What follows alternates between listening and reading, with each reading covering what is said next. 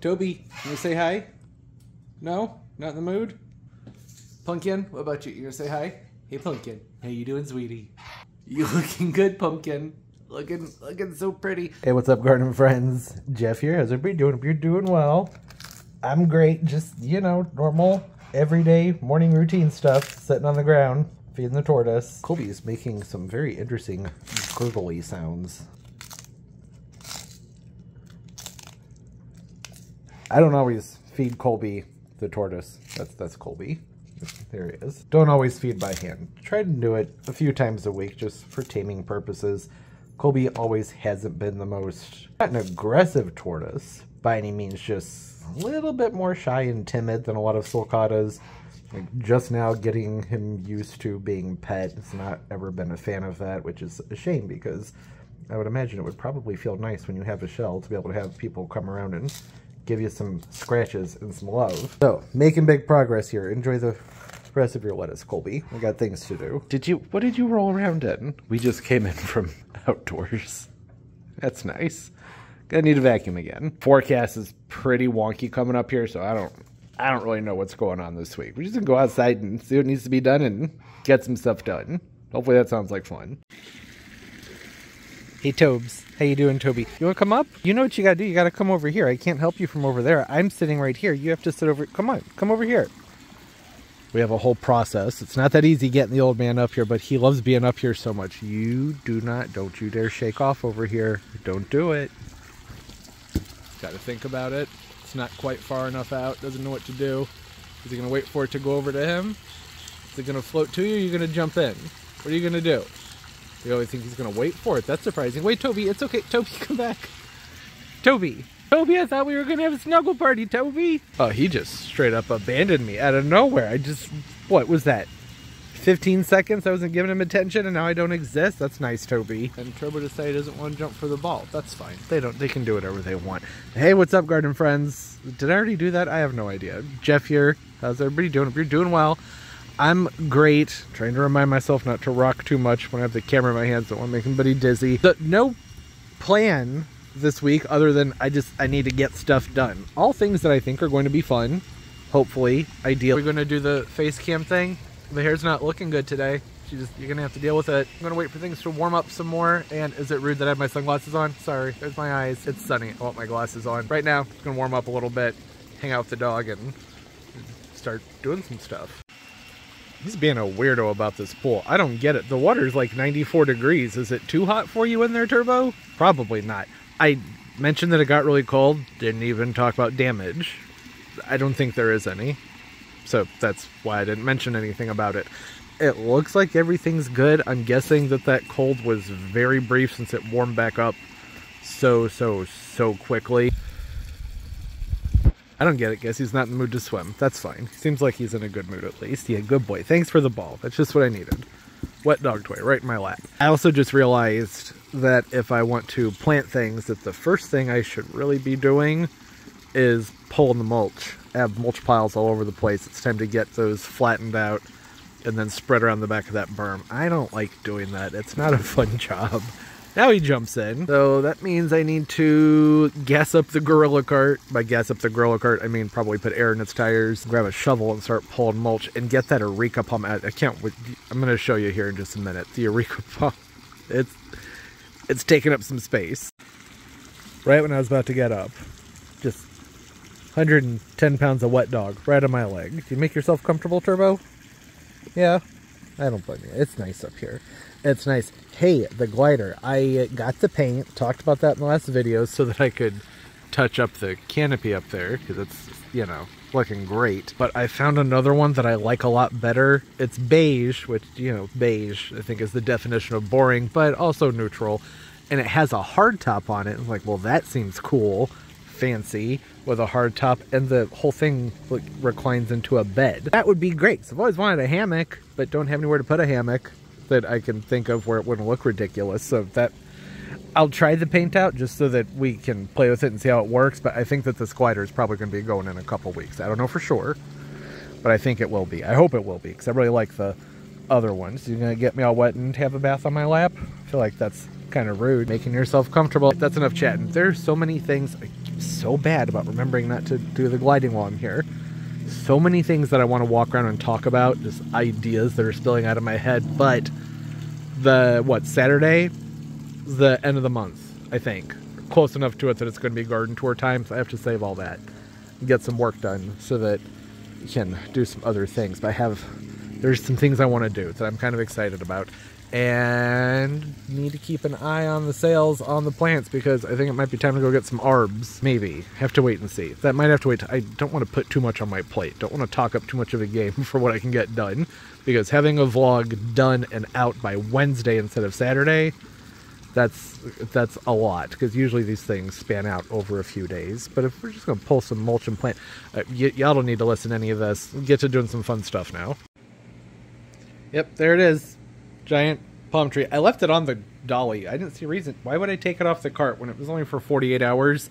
Standing this thing up in here, not easy. Very difficult because it hits the light fixtures and that's it. It hits the light fixtures. It takes a long time to get it up and down. So figured I'd just leave it down here. I have to get it back out. Probably the most difficult plant to move out. That or no. Actually, that might have to go to the tie just because it's so wide. It can be difficult to get outside. Areca palm definitely comes in second place, if not first. Oh, well, that wasn't too bad. I was thinking I'd put the door up and it was gonna pull the fronds. I guess that was just because when I tried to move it out, I had a lot of trouble getting it past the door, but that's probably because it was already up above the door. The cart, I think, should just be able to give this a scoot. Yeah, that's going to take two hands. Okay, yeah, that wasn't too bad. Shouldn't have been. It was on the cart the whole time. One of the wheels kept jamming up. Don't know what that was about. I also realized this is probably a good time to come in and do some pruning on this thing, just because, you know, I can reach it for a change when this is upright. Can't get to the stuff up top without either lying it down on its side or using a step stool. I'm just going in and cutting off anything that's like really, really, really brown, which, well, that wasn't that brown. Must have been one of the fronds that was behind it. Generally have to do this every single spring and every single fall. It gets a very, very, very heavy prune, which I don't mind doing. It opens the canopy up, allows for more airflow on the inside, which helps a lot because there's always some pests in here from the winter time, and mealybugs, that is. And I see some on here now. It's been sprayed a few times, but it looks like it could use another. It's another benefit to getting it down on its side where I can actually see the top of it and see what's going on, because all the critters accumulate up in here. See them in there? So that's good. I can hit that with some neem and get it sprayed. Can I reach this one? Can I get it? Barely. Yes, I think. Oh, okay. Well, got a couple. That's all right. Should I take this one too? No, there's still some green in there. Okay, and who's next? The Areca palm's back there. Do you like the terrifying Easter mask that's sitting there? Should probably do something else with that, shouldn't I? And have a look at what's out there when I get them out there. I'm thinking the Thaumatophyllum, that should be fine to go out. The Dracaena, I don't know. I'd like to get it outside because it's covered in cobwebs and it's dirty back here. I've had trouble getting the water flow to like blast this thing off during the winter time, but it's just not warm yet, and the reflexes do like warmth. So I guess I'll wait. Same thing with the Malaysian orchids up here. Lots of mealybug up there on some of those plants. Good to know. All those predators have been doing their job, except not at all. The hibiscus, maybe, yeah, sure, why not? It's fine. It's a hibiscus. If it dies back some, no big deal. Over there on the shelves, the banana, there's some hibiscus over there. There are a bunch of little plants over there that I can probably move out. I'm gonna focus on the bigger stuff for right now, get the Thaumatophyllum out, and the penstemons. They got thirsty. My gosh, they're only in here for 2 days. They're gonna be happy to get back out. Oh, dang it. Just about had the nicest close-up. Real sharp picture of there's a dragonfly on there, which was exciting, but it's gone now. Okay, here's what I brought out. The busy Thaumatophyllum bipenadiphytum, Thaumatophyllum bipenadiphytum lickety-split, the Dracaena reflexa, and, well, the Areca and the Croton. Y'all already knew about that. And the Musa ecumenita, I think? Yes, well, obviously, ecumenita. I think, I can't remember, it's Little Prince or True Little Prince. That's this one, Nana. They got some of the annuals brought back out that were inside. I know I have my little mess pile here. That's where I grab my pots and my fertilizers and things. I'm doing work over here. Those are back out. Everything needs a good water and then a spray because there are some critters running around on everything. And I think that's where I should stop with moving plants out. I want to bring out more. It's hard for me to stop, but we could still have another cold snap. And the more I bring out, the more I got to move back in. There's not shade to harden the plants off in yet. Like the Eureka, I don't care. It grows so fast. Its fronds will burn up, whatever. I cut them off and it pushes out new ones and then boom, done. Takes like 3 weeks and the plant's ready to be in full sun because it just pushes out new growth. Do it the other way, where you slowly bring it into the sun, takes like 2 months and then it usually still scorches. That plant just doesn't move well from light to shade to, you know what I'm saying. I want to keep watching the forecast. I brought everything out that I'm think can handle a very light frost should there be an unexpected cold. Oh, and the bird of paradise is out here too. Just need to do some pruning on some of its flowers are done doing their things. I'm going to give everything a nice water, give them a spray, and then I'm going to move everything out from the kitchen, all the flowering plants, because I'm about to spray. I want to use the sprays around the flowering plants. So that's why not everything's out here yet, but it doesn't really need to be. Happy with this. It's a mess, but that's just kind of the nature of the beast. Need to keep things together so that I can treat and clean and spray generally for a week or two before I put them where I want them throughout the rest of the season. Just easier that way. And that way, if there's some kind of pest or something that I've missed, it's not going to be moved to the other side of the yard and cause a problem over there. I like to just keep it all together nice and tidy. Well, I don't know about tidy, but you know what I mean. Contain any issues that might be out here. You have a good swim? Think so. He's been in and out of there a lot. Okay, so here's where I am, or what I've been doing. You know where I am. You can see it, right? I've been pulling mulch. Done about 6 or 7 loads loaded up in there. Then I've been taking them, dumping them out onto the back of that berm where things need to be built up. Unearthing the bananas. It looks like I could probably get in and get some more out of some of these spots. I haven't touched this area yet because I don't want to. It wouldn't be more tedious, and it's not what I need to do right now for the sake of YouTube. There are other things that need to be done. Like clearing out the area where other things are going to be going, hopefully sooner than later. Got all that mulch out. The only spot that is left over here where the gingers are. So I'm going to get that pulled out, pulled back, load into the gorilla cart, and spread out over there, and then probably cut back in the morning and start planting some impatiens. Having a little trouble getting motive.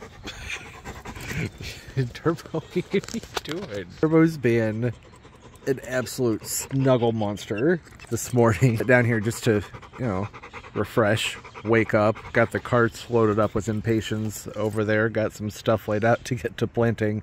And he hopped up here and he just laid down, not in my lap, but with his head in my lap and passed out cold. Just woke up. That's good. I was doing, your pets ever snuggle up with you and then you feel bad, the idea of waking up and having to go do something else? That's what just happened. And it made me very sleepy. You did that, Turbo. He was so warm and soft, petting him, and he was snoozing, snoring. Need to get my energy back up. Okay, impatiens. Got a cart full, gorilla cart's full, augers down there. Think ready to go. I don't think I need anything else. I'll probably throw some compost in the holes and whatnot when I get down there, but usually play that by ear as I get going. He's such a good boy. What a sweetheart. Cart's loaded up, ready to go. Turbo's cooling off. Augers ready to go. Turbo's up there, he's having a pee. He was about to play with his friend. Dude's over there, the neighbor's dog. It's usually cute when they play. I'm wondering if I should take them further this year than I did. Last year I did a row of 2. Like I did a row on top and a row on bottom. That was good, but I think I could do more. The problem is I'm also doing this about 3 or 4 weeks earlier than I did it last year. And the gingers haven't come up yet over here, so I don't know, a little bit of trouble remembering where they are. They're in here somewhere. The camera's upside down. Hopefully that flips around when I edit it. Why was it upside down? I have no idea. I know at least a couple of the gingers are alive because yesterday when I was pulling the mulch up, I cut a couple of them. Lots of gnats over here too. Yeah, like over here. Well, there's part of one that I cut. That's a ginger, right? Smells like ginger. I don't remember where they are. I want to say that they're like here, probably. Somewhere in this zone, something like that. This would be a lot easier if I knew where they were. I don't want to go in with the auger and start tearing them up. I really just don't remember. What's all this? Those are roots from something, probably from the arbs. I don't know what to do here. Hostas are coming up. That's neither here nor there. Save all that for the garden tour. I don't know. I'm gonna start popping holes and just seeing what feels right. Figure out the color scheme that I'm gonna work with here. That could be a problem. Don't know if you could hear it. This thing's already dying. Listen to this. I put it in and just... I've only gotten like 85 holes dug so far. Not right here. It's like 30 or 40 something over here. I started on this berm from right here and working my way down. I'm not even halfway down. This thing's starting to die. That's a third of the holes. I have 300 impatiens. I guess they're not all going back here, but still. I need more juice than that. Luckily, planned ahead and I have another battery in the charger, but if that one dies right away, then, well, I guess that'll be it. Or I could, you know, dig the holes by hand like people used to do. I also forgot I have caladium bulbs here. I have several dozen of them. Those are just going to be plopped in along the back lines of everything. I should probably go grab some compost too. I want to bring this down further, like into this area right here where I had this pot sitting, but I can't do that because the irrigation company is going to be coming out here in a few weeks, and a lot of this area right here and on the other side has to be dug up because there's this, well, you see it, that line right there that got ripped out of the ground last year, and that's the line that goes from this side of the yard to that side underneath this walkway. I don't want to plant anything over there just yet because it's just going to get destroyed. Did you find a stick? Thank you for bringing that to me. What a nice stick. Go get it. I also didn't pull as much of the pedicets out as I have in years past. The impatiens don't, well, years past, last year. It's the only other time I've done this. The impatiens didn't grow very much over here last year. It was very shady, so I was apprehensive about pulling too many of those up. I figured I'd just maybe let them intermingle and see what happens.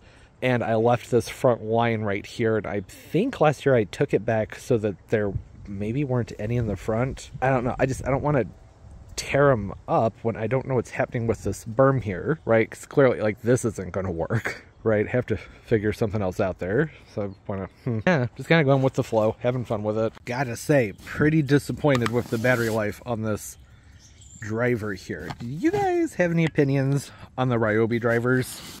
Let me know, because I'm a big fan of Ryobi products. I've been using several. I just got a Ryobi jigsaw and I love it. Have some multi-tools. The other things I have are like tire inflators and battery operated fans, but as far as things like a drill goes, I'm curious because I think I'd like to make the switch. I like the battery compatibility with the, you know, this is a Ryobi 1 Plus, so I already have like 4 batteries, so I just need to buy the drill, which isn't that expensive. I remember I had one, I think when I was like, God, probably my early 20s. Ryobi was brand new, and I really liked it. I don't know what happened to it. I don't know if it broke or what the deal was, but I remember really liking it. Don't know what happened to it, though. The DeWalt's, though, I've come to start to think that DeWalt might be overhyped. I don't know. I mean, they used to be great, but I've had to buy like 3 of these in the last probably 7 or 8 years, and that's not how their products used to be at all. It's pretty disappointing. Some of the other Ryobi stuff I have inside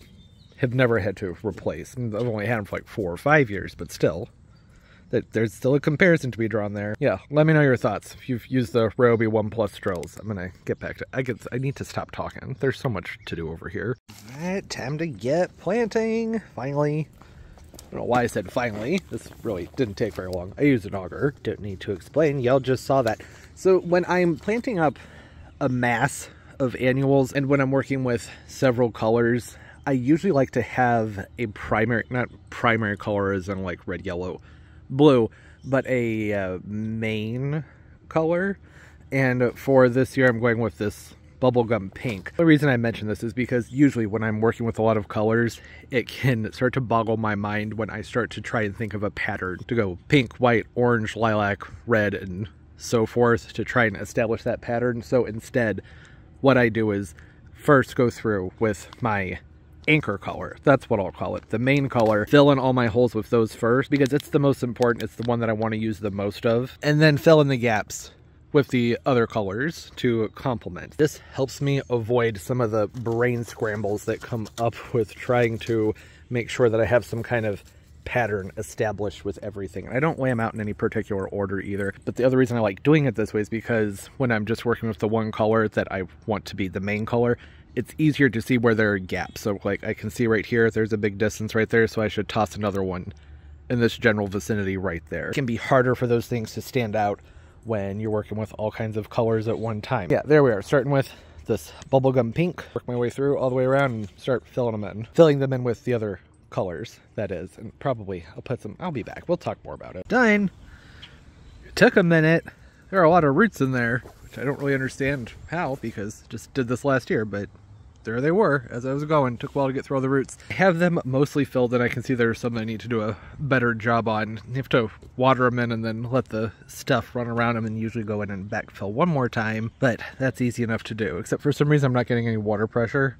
Like it's just a dribble coming out of the hose and I can't find a kink anywhere. Don't know what that's about. Utility people might be doing something out in the street. I don't know. That happens sometimes. Gonna be kind of hard to tell what this is gonna look like. They're just now planted, right? It's gonna take some time to fill up. Once these fill out, I'm going to like this. One thing I did differently this year than any other year, when I say any other year, I'm referring to when I used to plant these out front and film that. I didn't put any white in here. I have a couple of 8-packs of the white, but decided not to. I wanted to stick with the warm tones and figure that I can plop the white impatiens into some planters or something of the sort if I want something to reflect light out here at nighttime. That's, oh, what's going on here? You good? What's your problem? These are all falling apart. I need to take those down and scrub them and replace some of them. Good to know. Didn't go too heavy with them over on that side, and then I think y'all already saw all that, right? I wanted to go higher, but I need to wait for those gingers to come up because I don't remember where they are and I don't want to be tearing into them. This is good. It's a start. I do still have a few left. I didn't buy too many. A lot of these are going in my front yard, so that's why there are so many more. And I have more that I want to plant out here in the back too, but need to get that space prepared. Primarily stuck with the orange, that bubblegum pink, and then this more of a magenta-y tone. I didn't use very many of these magenta ones. I wanted them to only be like one every few feet, just as an accent to have a little bit of a darker tone, and with that orange and the pink. I think those look great when they grow in. Normally when I do a planting like this, I go through and I backfill with compost and sand and probably Osmocote, earthworm casting, sea kelp. I try and mix up a blend that's going to make the soil nice and rich for the annuals, but I didn't feel like doing all that this year just because it takes a long time to mix all that stuff together. The soil's looking nice and dark, and I grabbed this instead of using Biotone or Plant Tone or Garden Tone. It's just the Rosenbloom from Miracle-Gro. Obviously going to be higher on the phosphate because it wants to promote flowering, which is fine for the impatiens. They don't really need it because they're impatiens, so it's not going to hurt them. It's the ingredients that intrigued me more than anything else. You got the kelp, castings, feather meal, bone meal. I like the analysis and the breakdown of everything that's in here. Figure what I'm getting with this is I'm getting fertilizer plus all that good stuff to help enrich the soil and help promote good root growth. I don't have to go through with the Biotone and then the Osmocote and then the compost. I think this should be sufficient mixed in with the ground soil. I don't know why it wouldn't be. The just regular Miracle-Gro Organics slow release, pretty much the same thing, but more balanced out. I used this specifically last year on some of my hibiscus and they did great. So I thought, well, why not put them in here? Didn't go too heavy because that phosphate is higher than it needs to be, but it's enough to help just liven the soil up. That was the whole point, just trying to liven the soil up without having to get out like 5 different products and mix things together. This is way easier. Okay, and then all that's left, which I'm not going to be doing in this video, is to handle this area, an area that's always been hidden by the glider that's not over here anymore. I'm going to come in, pull up those pedicets, probably stick some annuals in the ground, just make it nicer because I'm probably going to be putting a seeding set right here, so we want it to look nice, obviously. I'm holding off because I need to make sure that the mimosa tree's alive. It's normally budding by now and it's not looking good, but we had a heck of a cool down in April and it takes pretty consistently warm temperatures for a few weeks to get them going. There have been years where it didn't bud out until like mid-May. Look at that cloud. What's he doing? It's just hanging over there like it's waiting for someone to write something in the middle of it. It's like the house is thinking something. There should be a thought up there. Sorry, easily distracted. That's it. That's what's going on. Pretty much it. Time to unwind. It's a long day.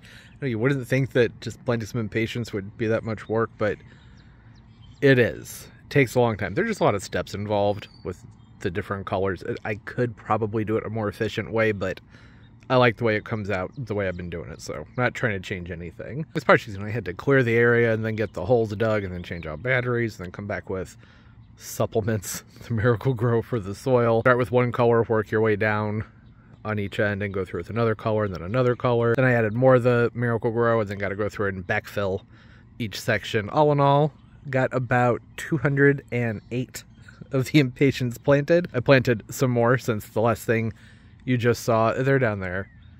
You'll see them during the garden tour. I'm done. My legs are spent between leg workouts yesterday and then everything I just did over there. I'm just not moving. Just a lot of up and down. I would much rather plant a hedge of like 20 large plants than do all those little tedious ones. Actually, that's not true. They're both fun. They're just wearing, and it's getting late, so I'm sleepy anyways. You could probably hear in the last clip. So I did, I don't know if you can see it, I did end up cutting a limb out of the mimosa tree. There it is, along the fence, right there. I was knocking on it, it was hollow. Cut it out, and then I went through and I cleared out a bunch of space and moved some things. I planted more impatiens. You get it. Big project. That's, I know, like I said, doesn't really seem like a huge project, but it's a big one to check off the list, I should say, because it's one that has a huge impact on the yard. It makes a tremendous difference from behind, you can't see, but behind that hydrangea right there, all the way down, and then across this entire berm, and now wrapping up to this wall. It's just a rainbow of color. Cannot wait for this to start growing and get to see what they look like. Everything else is just good to have done. Stuff need to be done. Pull the mulch back, did some tidying, whole bunch of pruning, and that's where things end. I'm tired. Still have plenty of work to do over here. I don't know if I'm going to do it before the garden tour, just let it be one of those tours. I'm like, hey, look, there's a mess. Don't worry about it. Only because more and more plants are going to start rolling in here, and I can't move things that are acclimating to the sun. They have to stay over there and acclimate to the sun. You know what I mean? So it's fine. It's only for a few weeks. That's just kind of the nature of, well, usually April. This year, it's going to be the nature of May, having things in odd places. But hey, thanks for hanging out. Hope everybody's doing well. Comment down below. Say hi. What's going on in your gardens? Hopefully fun things. Isn't he just the sweetest? I love this dog so much. Such an angel. Yeah, you too, Turbo, as you grumble at absolutely nothing. A twig, like a twig snapped in the background. Probably a squirrel jumping in a tree, and he starts growling. What are you going to do? What would you do if there was something there you didn't like? You'd run and you'd hide by me. Talk's a tough game, but he's a big scaredy cat. With animals, that is. With people, with humans, he's always happy to see him. All right, hope everybody's doing well, having a great day and a great life, and everything's just going absolutely beautifully for you. And of course, as always, and most importantly, everybody, keep on growing. See, I really don't want to get up to change camera angles. Bye-bye.